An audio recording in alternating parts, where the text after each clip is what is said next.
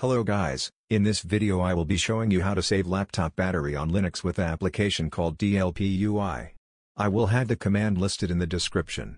The first thing you are going to want to do is sudo add-apt-repository linuxuprising/apps. After that you need to do sudo apt-update, and after that you need to do sudo apt-install TLPUI. I will go over the settings and what some good settings are if any of you guys are confused.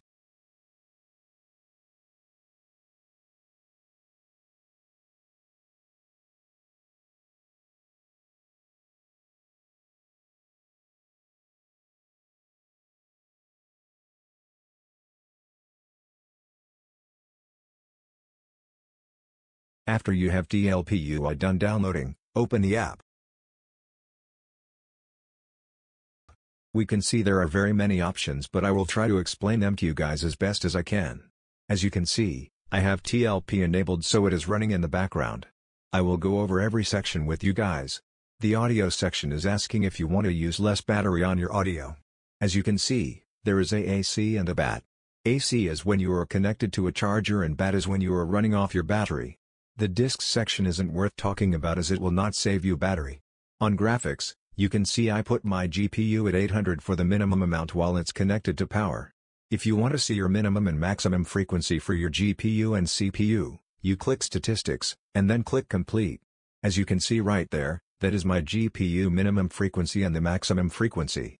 You can also see my CPU minimum and maximum frequency here. I choose a high frequency when I'm on AC, and a low frequency when I'm using battery power, which will save me battery.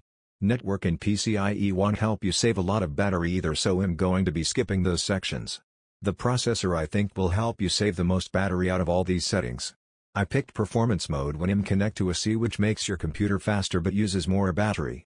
I choose power save when I'm using battery because it slows down your computer's CPU, saving you power. Next, the CPU scaling frequency. As you can see, I put a high number for my minimum when I'm connected to a C because I wouldn't need to worry about battery. You can see I put lower numbers for when I'm using battery power. CPU energy perf policy is another thing where I would just keep it at performance on a C and balance power while on battery. Down here you can see CPU boost, which overclocks your CPU. I choose the boost only while I'm connected to a C because it uses more power. CPU HWPDY and boost is basically the same thing. Here you can see I have sched power save on battery because it helps save you battery. Now I will show you example of how it works. As you can see, I am connected to power. You can also see that the frequency my CPU is at is very high. That is how it should be for you guys, because when you are connected to power, you are not losing any battery. Now watch what happens to the frequency of my CPU when I unplug my charger. As you can see, the frequency of my CPU went down significantly.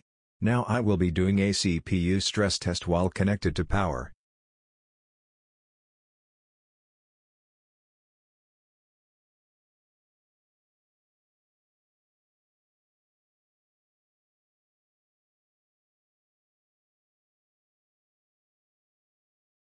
And when I am not connected to power. As you can see, when I'm connected to power, the frequency of my CPU is very high. The CPU got a speed of 3018 while connected to power. As you can see, the frequency is a lot lower when I am using my battery.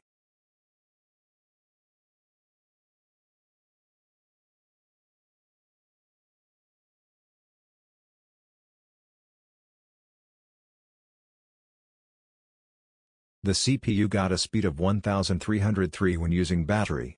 That is less than half the performance when it is connected to a charger. You can see how this application could help you save a lot of battery. That is going to be the end of the video. If you enjoyed the video, leave a like and comment your favorite setting on TLPUI.